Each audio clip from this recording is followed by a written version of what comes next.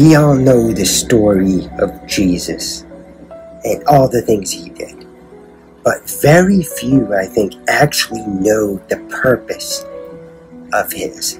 We don't know what his mission was. Yeah, he came to spread the word of God. That's what most of us, I think, would say, and that might be true, but still, even so, what does that mean? What Jesus essentially did through all the miracles he performed, through all the talks he gave, through empowering the disciples, was just that, to show each and every one of us what the path is that to lead to enlightenment. That if we walk that path too, we can be empowered, we can be emboldened. If we follow the path Jesus set out in the Bible, through his many miracles and blessings, we can essentially become above common man. Of course, not above meaning superior, but I mean like our minds will be above, right? If we can connect with the kingdom of heaven that he said was within us, if we can connect ourselves with that, if we can align with the kingdom of heaven, then we will transcend essentially the normal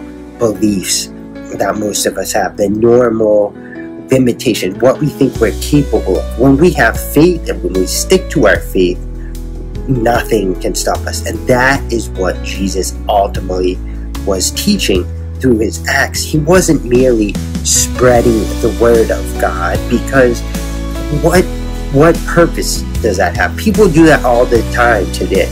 They spread the word of God, and how many people do they actually convert, right? Because they don't actually point out the main lesson that is in the word, which is the power that we have already within us, that if we align ourselves with God, then we can be unstoppable. We can be the best that we can be. We can be literally in the image of God. We're all in the image of God already, but if we align ourselves, we can reclaim our position as princes, as princesses, as royalty, as people who belong in the kingdom of God.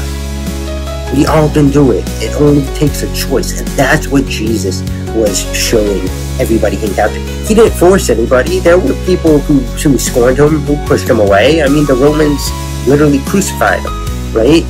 But for all of us who want that, who want to be on the path of enlightenment to what's better, to what's good, Jesus set the way for us. That was his message. So we need to heed that message, and we need to go after it. Pick up your cross and follow me.